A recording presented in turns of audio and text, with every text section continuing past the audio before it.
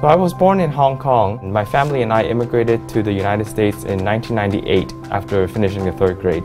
And I finished the rest of primary school as well as middle school and high school in the United States and then went straight into my university program.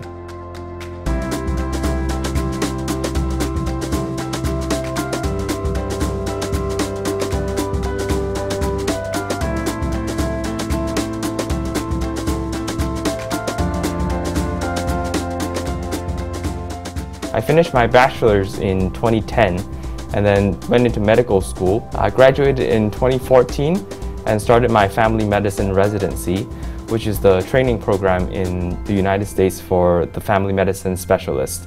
I graduated that in 2018 and started working as a family medicine specialist. Well, after working about 1 year, I wanted to try something new.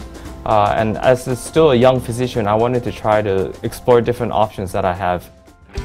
So initially when I was looking for places to move to, I looked into Taiwan, Singapore, and also Hong Kong. And then at the same time, my friend introduced me to limited registration, the program in Hong Kong. So I decided to give it a try. So the whole interview process was very smooth actually. After I submitted the application, the head office of Hospital Authority contacted me shortly, and they arranged for various documentations and online interview. Shortly after that, I was granted the position to come back.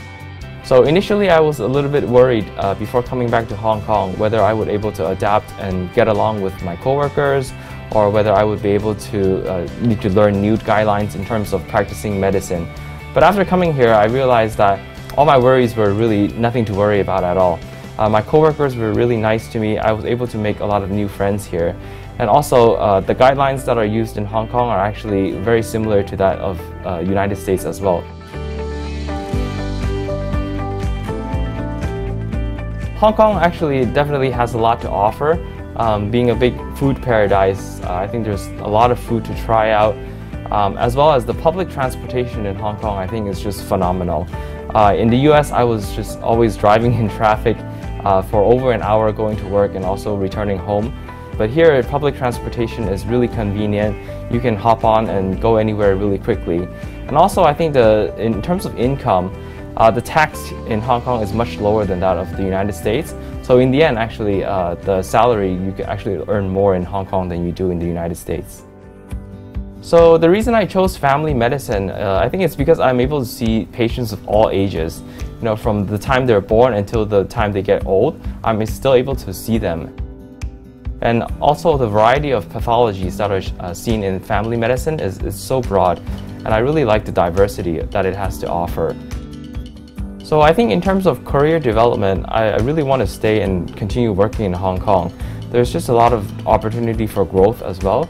And with the recent pandemic and COVID, there's a lot of healthcare changes going on worldwide and especially in Hong Kong as well.